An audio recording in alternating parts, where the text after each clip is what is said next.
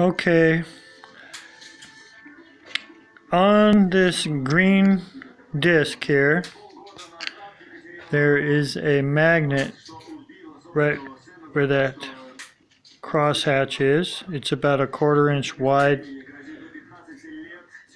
about a 1/8 of an inch thick. It's a neodymium. So that's a trigger magnet for some Hall effects, and at 180 degrees apart, there's another one right here, down here. And here's a Hall effect here, and here's a Hall effect here. And these are 90 degrees apart.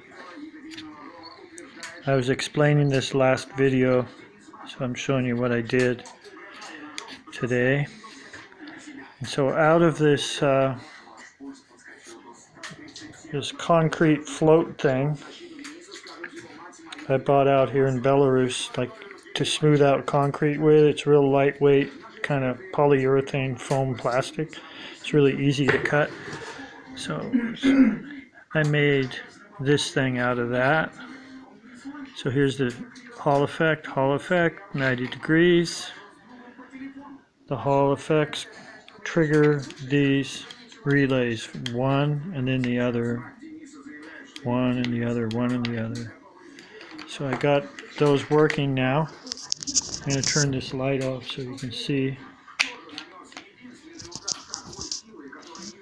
Now watch. That one goes, this one goes, alternating. So it's about ready to test,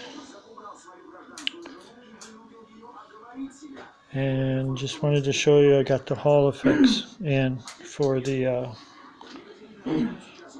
triple cap discharge circuit, which I explained in the last video.